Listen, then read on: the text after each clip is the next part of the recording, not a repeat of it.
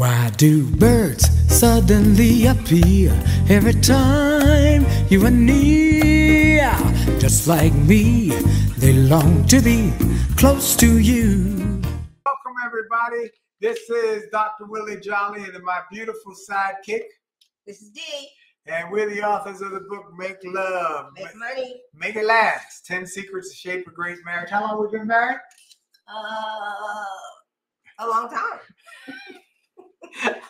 Do you have an idea how long? 45 years. Well, we've been together 45 years. 39. We've been married 39 years. That's right. And so, now, you know, that sounds a little funny, but when we first got married, she is hesitant because I couldn't remember. I said, "What's our anniversary?" I can't remember. She couldn't remember. She could never remember June the 28th. That date had a bit of trauma because he went out to lunch and came back married. Yeah, it was drama filled. It was the best decision I ever made, but it was interesting. So Terrence says, if you're having a total eclipse of the heart, buy our book. Well, thank you, Terrence. Hi, Terrence. Terrence, hope you're well. Hope your mama's well. And then Linda and Greg Kozera, who travel all the time. They travel all the time. And so they are back home. And tonight I'm wearing my shirt with a little, can y'all see this? Has a sun on it. It has a sun on it. And we got our glasses. Hey, how you like that? Yeah, I really can't see a thing. We can't see a thing, okay? Can't see you nothing. Nothing. So anyway, we had our glasses for the eclipse, and we watched it, and good. All is well, Terrence says. Good. Okay, for those who are first-timers new to this show, we want to welcome you. I'm Dr. Willie Jolley, and this is Dee Taylor-Jolley. We're the authors of this book. It's called Make Love, Make Money, Make It Last. 10 Secrets to Shape a Great Marriage. It's a book that took us a few years to write. First, we gave our best thinking on marriage, being married at that point about 30-some years and hadn't had an argument in over, at that point, 28 or 29 years. And we wanted to share with people what the secrets we learned. Our son pushed us to it. We were hesitant, but we finally did. And so many people said it was a blessing to him. That's what we wanted to hear. It was a blessing. So I said, well, let's just keep going. And then my son came back and said, y'all need to do some sort of online program to answer people's questions. And so we started this Monday night show, and we're thankful for all the people who say it has blessed them, helped them, encouraged them. We are very grateful. And I think I mentioned last week the lady I met, Jessica Faith, who is the weather woman, weekend weather woman at NBC4. NBC4. I'm sorry. All right. NBC4, and she's just fantastic. And we were texting this morning because she was trying to get me some glasses. Oh, and nice. finally, She's a sweetheart. She's a sweetheart. Anyway, we met her on Good Friday. At church. On Good Friday, and she said, outside the women's bathroom, I was waiting for Dee. And she said, oh my God, it's Willie Jolley. Oh my God, it's Willie. And her husband, Ronaldo, and said, look, they pulled up their phone and they had lists of comments from our book, Make Love, Make Money, Make It Last. They say it's something they keep close. It has changed their lives, changed their marriage. We said, well, that's why we wrote it. So we hope that others have similar testimonies. We know that so many have said that it's been a blessing to them. Please keep telling your friends to join us on Monday night. If you can, let people know to follow us and tell them to go to our Jolley Marriage website to see the TED Talk on how to never, ever argue again in marriage. And then be a blessing to somebody. Buy them books. If they are struggling, buy books. Okay, let's get to this topic.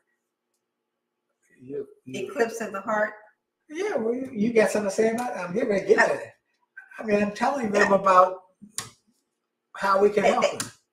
They want to know about the eclipse of the heart. We're going to talk about eclipse of the heart. So, as you know, today was, hey, Jerome Washington and others are joining.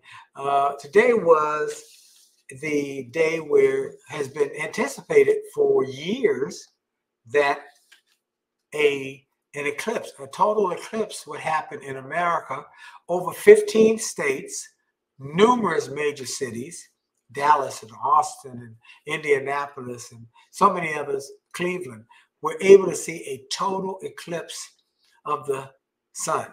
We were 87%. We were 87%, but we watched the 87%, and it was wonderful. Now, as I was thinking about what we're going to talk about, because, you know, we get letters, and we encourage everybody to send a letter if you got an issue, a concern, a situation, info@williejolly.com, info@williejolly.com. We're trying to address some of them. But I said today, before we go to a letter, it's so profound. Why don't we do what we call news jack? We jack the news. We ride the coattails of something that's significant. And so we did. And the jacking is that the eclipse was important. It was a historic event. And so a total eclipse is where there's a blackout of the sun for a short time. So I said, you know, we get letters, or have had letters over the years, of people who were dead up in love. I mean, dead up in love. But then one day, somebody changed. It was an eclipse. They were gone. And physically or emotionally? Emotionally. And sometimes they emotionally thoughts, and then they physically. So with that in mind, I decided to encourage the staff to, why don't we do something on the total eclipse of the heart? People who lose their loving feeling. The song is the total eclipse of the heart. And it says, there was a time when we were apart, and then we had a total eclipse of the heart, and the love is no more. And so it's something to that effect. And so I think that this would be a great topic to talk about. So you did some research, I'm sure, because you always do research. Let's see, Terrence. There you go. Every now and then I get go to the part, Terrence, the last sector. Every now and then I get a little bit lonely, and you're never coming around. That's important, but it's the last part of the song that's the most important about the total eclipse of the heart, and the fact that it's a total covering of the heart. So, yeah, every now and then I get a little bit lonely. That's right. It's a great song. So why don't you talk about what I know you took notes and have ideas. Because I got my thoughts about what. Share your thoughts. Okay, let me tell you. Well, and then I will share mine. Okay. So when somebody loses the loving feeling, after they've been hot, dead up in love, I mean hot to try, but couldn't deal with it. But one day they change. What happens? Well, I'll tell you what I found what happens. And it's right out of our chapter number 1 in our book, Friends First. Friends first. That it's critically important that you get married to someone who is your friend, that you really love being around them. You just dig them as a person. You enjoy the energy. People get married, as I say in the book. Let's see. Here we go. Once upon a time, there was light in my life, but now there's only love in the dark. Nothing I can say. A total eclipse of the heart. You got it, Terrence. Excellent. That's it. Thank you, Terrence. Once upon a time, there was light in my life, but now there's only love in the dark. Nothing I can say. A total eclipse of the heart. So how'd you get there? So how you get there? How you get there when it was love in your life and then it's dark is because you fell out of love. Now, what happens how do you fall out of love? How do you fall out of love? I'll tell you how you fall out of love. Stop communicating. The little stuff becomes big stuff. And you don't continue to build the relationship. And then you're not honest with each other. What do we get from people? Here are the reasons why they fall out of love. Somebody changed. Somebody let themselves go. We've had that a couple times. Men and women. We had a woman say her husband. Remember the one we got recently? The husband had just kept eating. He has a disorder with food. You remember that? Oh, Ozempic. Hello. I don't know if that's the I don't know, but but she was saying, I'm just talking about the letter, and say the husband has a food addiction.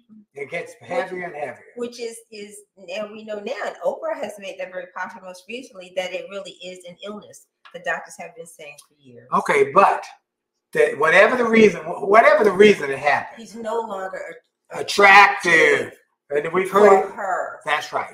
And so because he's obese. That's right. So you got one, people stop talking. Two, they say something that hurts the other person's feelings and they don't resolve it. So the number one issue still is communication. Okay. Chapter number 1, friends first, and chapter number 4. So getting closer. So I think it's easy to get close to somebody when it's new, it's exciting, you're discovering, you're trying to find out all about them. But once you kind of you think you understand them, there's a complacency that sets in. Okay, how do you prevent let me read from the book. It is not a lack of love, but a lack of friendship that makes unhappy marriages. Frederick Nietzsche.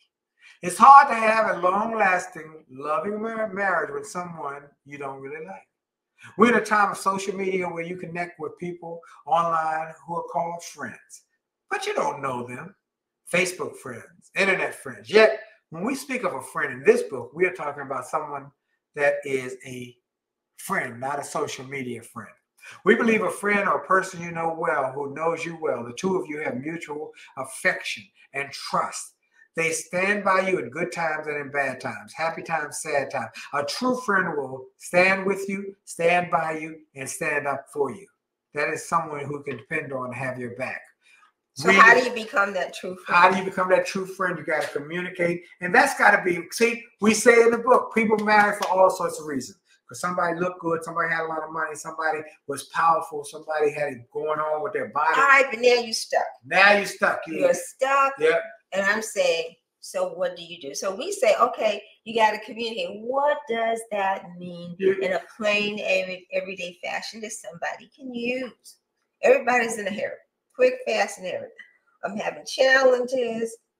You're telling me to communicate. I don't even like being around them. What do you want me to do? But how did you get to be not liking her being around them? You didn't start that way. Okay. Because they're obnoxious. Okay, so they're obnoxious. They're obnoxious. All right, but you didn't they start know that. Everything. All right, but let me say, here's the thing. It didn't start that way. You were all up in love. I mean, I've seen the people. Because we didn't know each other. That's why we were in love. We looked good. Okay, so these are the reasons why people. And you said the right things. You're dating. Now we're not dating. So you got to keep the dating going. We don't have special time for each other. Date night. You're leaving the dishes in the sink. Got to communicate about the chores. You made the microwave stink because you left bacon juice. Oh, I'm walking up somebody's alley.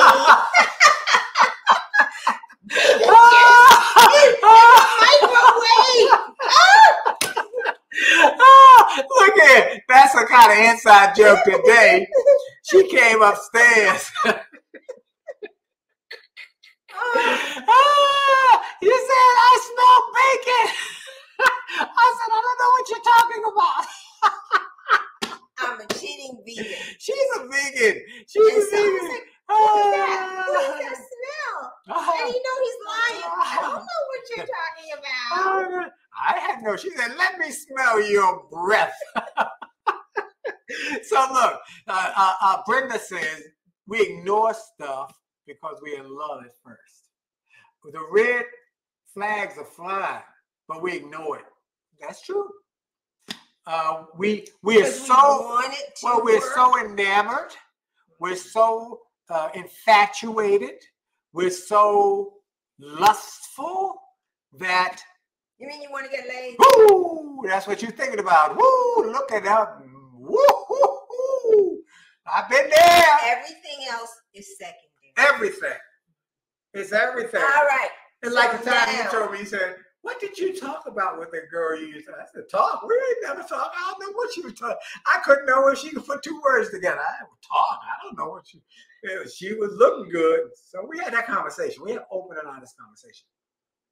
So all of the things that break up marriages are fixable if you identify them and address them. And both parties want to work on their relationship. Yes. Well, usually they do at the beginning. If you can keep that beginning, or you just said it, they stop being romantic, they stop courting, they stop flirting with each other, they stop telling each other they love each other, they stop being romantic. The intimacy, not the sex. No, not the sex, just but the intimacy. And in emotional intimacy is sharing yourself, not physically, but what you're thinking. Right. You know, what your concerns are, what you want for your future, and that perhaps you're looking for someone who will buy in and help you make that future become reality. Is that kind of thing. Well, I think that's important. But also now, what makes people fall out of love? How do you get to know communication? Because there's something when people are not. This is a big one. Okay. When they're not valued and listened to, they're not listened to. They're devalued and they're disregarded. Their thoughts. Your thoughts don't mean nothing. You know, your ideas don't mean. But I'm saying, how do you even get there? I think my thought is with the busyness of life, we start to pass each other by. Yeah. When we no longer choose to date, which we believe is really crucial, because it gives you a chance to see and be inquisitive about what's going on in the life of your mate, because you don't know. During COVID, it was overwhelming because now, you know, you're stuck, you're face to face. You might know more than you had even anticipated. And there were lots of complaints and need for counseling because partners really didn't understand. Right. But the need for dating gives you a chance just to be around each other and learn to like and respect each other. Become friends. To become friends. Now we have a piece in the book about befriending. How do you befriend the person you're married? So you have to slow down and pay attention to your mate. You have to slow down. And that's a very conscious thing that you have to do. Now, how do you do that? That gets into that mindfulness. Oh, I'm running from here. And some people like being busy. Some people like running, help scale, just everywhere, right? And you have to stop. Why am I doing this? Is this helping me achieve the goal? Then maybe the goal is, okay, now I got married, I got the mate, I got the child, boom, now I can go on to something else. But now you've got these different plates. And what you talk about when you talk about your speaking and having to do all these different things, you have to get the plate to spin, but then you got to keep coming back.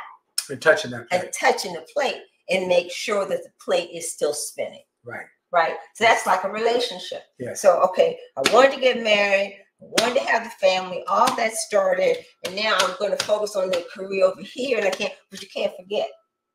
So here's I don't want them to assume that they know what I'm talking about or what you're talking about. One of the analogies I talk to people about, they often ask me, well, how is it that you're a best-selling author, you're a Hall of Fame speaker, you're a syndicated radio program host on Sirius XM and on Radio 1, you've got your books, you've got your merchandise, you've got all of these activities. How do you do them all? And I tell them... He's ADD. Yeah, but how do you do them all besides the ADD? And how do you do them all? And I say, years ago, I went to the circus and I watched all of the activities going on, and then they had this one moment where there was a person being shot out of the cannon, and I looked over there to see the person and the elephants, and when I came back to the center ring, there was a man with 5 or 6 or 7 poles with 7 plates on it. And everybody was, wow, he got those 7 plates going on those 7 sticks, all going at the same time. Wow. Now, I was wowed by it. But the next time I went to the circus and they did a distraction with the man getting shot out of the cannon, I didn't watch that. I kept my eye on the guy with the plates. And I noticed when everybody else was looking over there, he took 1 stick and 1 plate and he got it going real good, real good. Then he went to a second stick and a second plate. And all he had to do then was to tap that first one every now and then. And then he did the same for the third. Got that going, tap the second, tap the first, kept him going. And all the way through the 7th. He didn't do them all at the same time. He didn't try and do that. So it was little by little you add on, but you keep your eye also on the ones that have already been started. That's what Dee's saying about you set a goal, you wanted to get married. You set a goal, you wanted to have a family. Set a goal, you wanted to get a white house with a picket fence. But then you wanted to set a new goal. But you got to make sure you keep your eye on those other goals, the family. Because I tell people, I told a speaker just the other day that you can be busy. And I've got a couple speakers who I've told this to, they didn't listen. But people in business I've told this to. In life, you're juggling a lot of balls. Oh, you're juggling a lot of balls. You got business and community and your church activities and your fraternity, your sorority. You got all sorts of balls you are juggling. And they all are good. But one is fragile. It's crystal glass. One is a glass ball and the rest of them are rubber. Well, one is glass. I get that. It's Tiffany. It's crystal. What's the famous glass? It's well, that's what you said, Tiffany. Tiffany, okay. And others are all rubber. If you drop them, they'll bounce. Business, he'll bounce back. We've had bounce backs, but you got to keep your eye on that family ball. Critical, because once that drops, it shatters, and that is why it is critical. And Terrence said, "Got my eye on your 401k, your CD, saving and budget. Keep them balanced." Terrence is right up my alley. He is talking my language. Absolutely. All right, so the song "Total Eclipse of the Heart." Mm-hmm. We go back to the fact that it was light, then it was dark, and it was a total eclipse of the heart. It was going good, but then you took your eye off, something distracted you, and started going bad. Okay, so I have some tips, thoughts, and some tips, and then you can chime in. All right. So there is a PhD by the name of Aaron Leonard, who wrote the book Loving Well. He's a psychotherapist. Okay, as well as an author. So some of his thoughts were right in line with ours. It said, talk to your mate. So what was the first thing we said? I said communicate. All right. So, and that might be hard, especially because you're passing each other because everybody's so busy. So you have to stop and think something's wrong here. And you have to make time to stop and talk. Right. Maybe it's in the bathroom. Yeah, you gotta talk in the bathroom while he's brushing his teeth, or somebody else is on the toilet. Ooh, but that happens. You know what? You can get it in when you can. Okay, go ahead. Number 2. Date your mate, which is what we talk about all the time. And the dating of the mate does not require money. It requires time. Intentional time. I like that. Intentional time. Intentional. Is that 30 minutes once a week? An hour? Put it in your schedule. For hours anything Thursday that is night. important, you schedule it. Okay. Right. Consider and talk about what has changed. What's different now? You know, you used to come home and we talk about what our days were like. Now we're both at home because we're working here together. And we have children in schools who go to 2 different schools. We were talking about that the other day when wherever we were driving to. And I was like, I used to drive this route twice a day, 5 days a week. It was like 45 minutes one way. Yeah. Taking the children to 2 different Christian schools. Yep. Yep. But I like the second part of that. Consider what has changed and then take a step back to go forward. Oh, I like that. Take a step back and think back. What changed? What was good? What did we do before? What drew us to each other? Step back. So maybe circumstances changed. Communication changed. No time. Circumstances change. The hectic nature. So maybe there's time when driving the kids to school, if you're doing it together because you have one car. Remember, we have one car. Yeah. Yeah. So you get to talk. You have forced communication because you're in the same space together. But now everybody's going a different route. You've got different cars, and so you're on a different schedule. Yep. Yep. So you have to consciously find some time to talk. So remember, think back on those things that brought you together. What did you guys laugh about? Right. We do that a lot. We do that a lot. My son used to come when he was living here.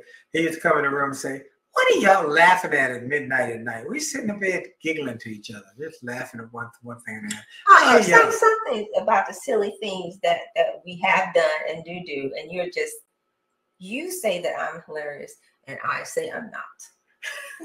You are hilarious. Nobody knows it but me and the inner circle. They think you're a funny one. A stick in the mud? Well, no, just a funny daddy. Just a... What's a funny daddy if it's not a stick in the mud? No, not a stick in the mud. A stick in the mud is trying to stop, bro. You're just a funny daddy, uptight, you know. Thank you very much. You're welcome. Okay.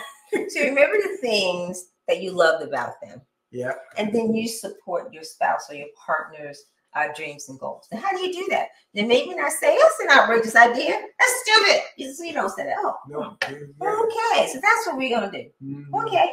You thought about that? Oh, okay. Let's just get a plan and talk through it. There you go. Yeah. And if it doesn't work, you don't say, "You are funny." She said, "You are funny." Thank you. Yeah. And if it doesn't work, you don't say, "I told you so." Let's move on to the next thing. Y'all got to see the TED Talk. You don't berate your mate because it didn't work. No. Don't let you be the reason why the plan did not work. Amen. Okay. Go ahead. Okay. Okay. And build a culture of respect and appreciation. Here's my thought. When I did a seminar, a women's retreat, and the lady who was pregnant said, "My husband," it sounds like my husband is an idiot or something very demeaning about her mate. And I was like, "But you married him. So what does that make you?" So we want to be careful. Oh, you know how she just said that? She said, "No, she just kind of blew it by. But here's how she said it. Your husband's stupid, huh? Well, what does that make you, Miss Pregnant Woman? Just call it like you see it." So appreciation and respect. We do that all the time. First of all, we appreciate each other and we respect each other. And we're always trying to show who loves who more. And by the way, make it clear, I love her more. I chased her. I courted her. She told me no over a year.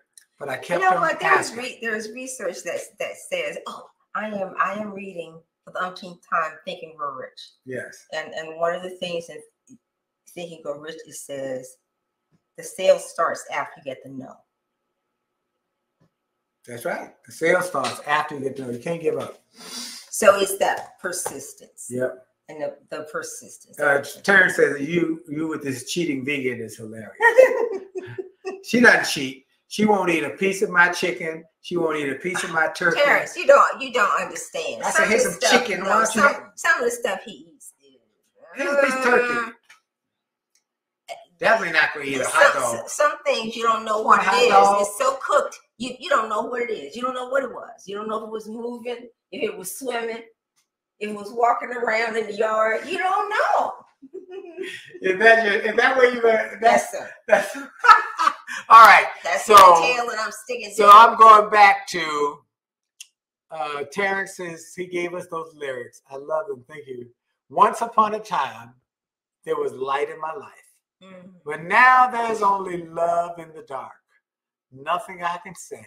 A total eclipse of the heart. So we just gave you some suggestions. Hey, folks, don't have to have a total. You don't have to let your marriage go down. When you feel it going south, stop, talk. I love this quote. I really do love this quote. Remember about going back. Consider what has changed and take a step back to go forward. Oh, that's good. That's good. Take a step back to go forward. Use this, folks, because relationships go up and down. Here's what I want to close with. We tell people emotions change. Marriage is not, well, first of all, love is a decision. No, love is an emotion. Marriage is a decision. Love is an emotion. Marriage is a decision. You decide to stay married because emotions change. They do. They do. So I'm encouraging. And why do they change? And you're gonna say that, Dee, let's not go down that rabbit hole as to why, right? Why what? Emotions change. Well, what do you think? It depends upon what's going on in that person's life at the time. It might not be directly related to the spouse, but it just kind of spills over. That could be possible. I mean, it could be a lot of reasons why people emotions change. Or they just wake up one day and they get moody. Who knows what? Okay, whatever it is. That's a choice too. Well, whatever it is, whatever the reason, you decide to stay married. It's a decision. And so I decided. Married people live longer. Yes, they do. And they're happier. Yes, I was going to say happily married people live longer. That's right. So our time is up. Hope y'all enjoyed today's show. We want you to go to jolleymarriage.com, get 2 copies of the book, Make Love, Make Money, Make It Last. Watch the TED Talk, get the bundle. And if you got a problem, get the Marriage Repair Series. It's 5 parts. We talk about one segment is about communication, one about money, another about sex, another about family matters, and then blended families. Brenda, thank you. She said a great show. Kitty Cheney said the vegan diet is beautiful, particularly on her. She's really beautiful, and she looks good. He's saying positive stuff because we're getting ready to go to bed. So to put everything in the best light. I'm aware. She's beautiful. She's so beautiful. So thank y'all for being part of our community. We love you guys. Keep telling people. Tell them to keep buying the book. We want to sell millions of copies of the book because we want to enhance 1 million marriages, save 1 million marriages, and enrich 1 million marriages. So jolleymarriage.com, go get it and get 2 copies if you're in a couple. Have a great week. We're going to go out and my one-man show. I said right say we're going out on a song for my one-man show, Close to You. We're going to do it again one night only, April 27th. April 27th, last Saturday in this month in DC at Emory Fellowship. That is going to be a great night of inspiration, entertainment, education, motivation. Go to thecomebackshow.com. Thecomebackshow.com to get your tickets.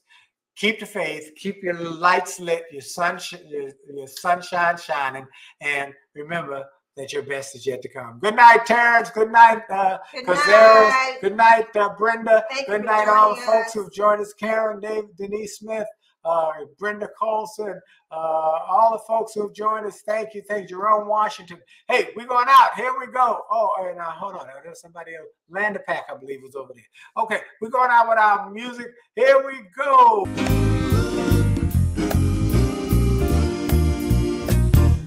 Why do birds suddenly appear every time you are near? Just like me, they long to be close to you.